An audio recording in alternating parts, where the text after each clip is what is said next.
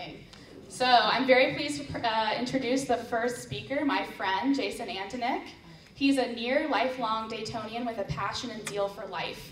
You can find him most days making commercial loans, cooking, bird watching, throwing frisbee, playing basketball, painting murals, involved in civic duties for Dayton and Huffman, acting, or producing and co-hosting a reality web show in Dayton. Please give a round of applause for Jason Antonick.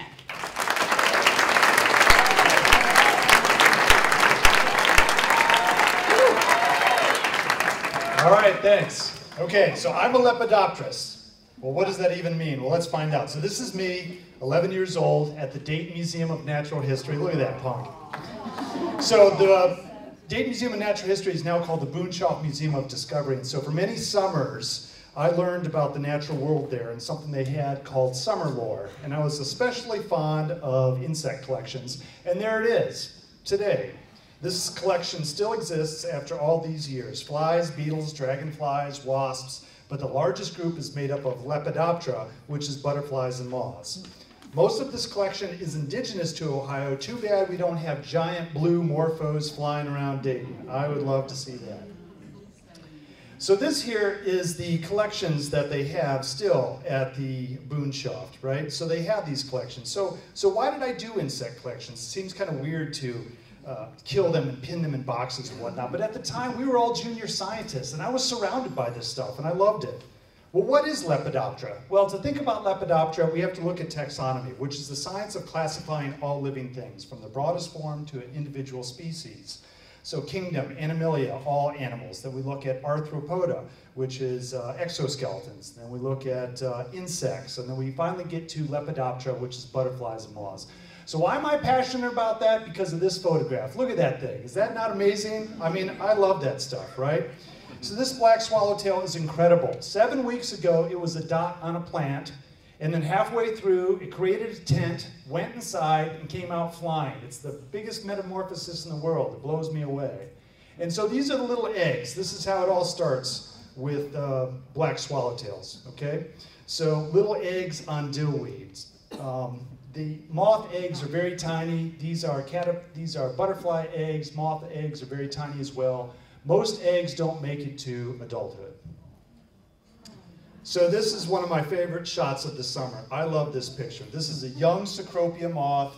It has blue, yellow, and red barbed power nodes of death that line this little guy. The host plant is sweet gum, which was a favorite of all the caterpillars that I raised this year. So if you're going to raise butterflies and moths, you have to have different kinds of containers, right? You've got multiple species at once.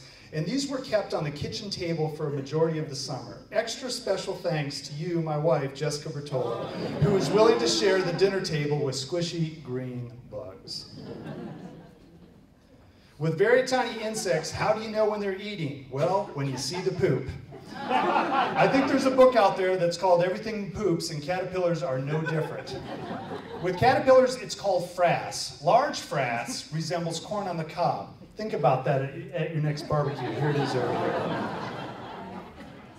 So what we're looking at here, this is a butterfly, and butterflies form a chrysalis to form into an adult, whereas moths form pupas. The word cocoon actually refers to the silk that's encasing the pupa. Here, a black swallowtail is affixed to a branch, shed its skin, and formed a chrysalis. And here we see a newly emerged black swallowtail and 3 large caterpillars of the same. In the wild, black swallowtails will lay a single egg on a plant to ensure a solid food supply for the young. Newly hatched butterflies are very docile and make great photographic partners. So this image on the top, this is a Cecropia caterpillar. It's 5 inches long. And the one on the bottom is a full-grown polyphemus moth caterpillar.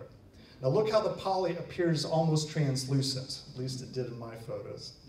So 3 to 5 inches on these guys. Would you hold one?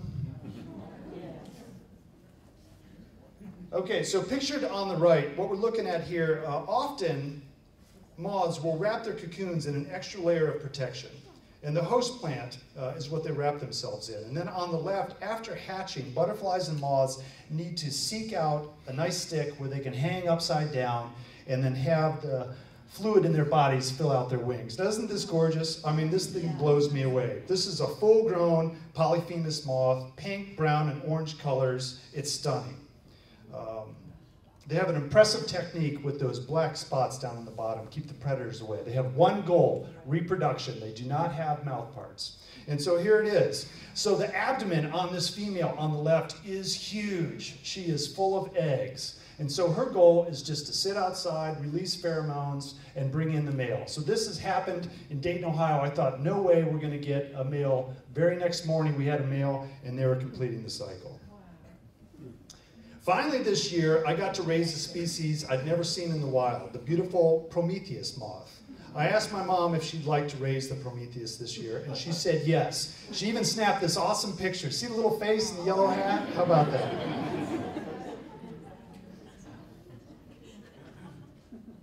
And this is just stunning. It blew me away. I wanted to see this my whole life. I have never seen this moth in the wild, and I got to raise one. So this is the Promethea moth.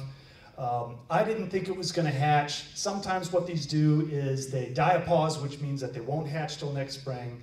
And after 2 weeks late, they finally hatched, and I was so overjoyed. These guys, really cool, really cool. Imperial moths, hairy, spots, horns, nasty. The grip, the back end grip, super crazy. These guys all went into the ground. They burrow into the ground. They won't hatch till next year either. Finally, the mighty Cecropia that we saw earlier, largest in North America. I'm lucky enough to have one survive to form a cocoon this year. Cecropias diapause, and so they'll hatch in the spring. And I think that the cocoon on the left kind of looks like Invasion of the Body Snatchers pod, 1978 movie, slightly disturbing. However, the most important thing I can say tonight is that none of this would be possible if it weren't for my mother, and she's sitting here. She trekked me to the museum every day, packed my lunch, and encouraged me every step of the way. Happy birthday, Mom. I love you.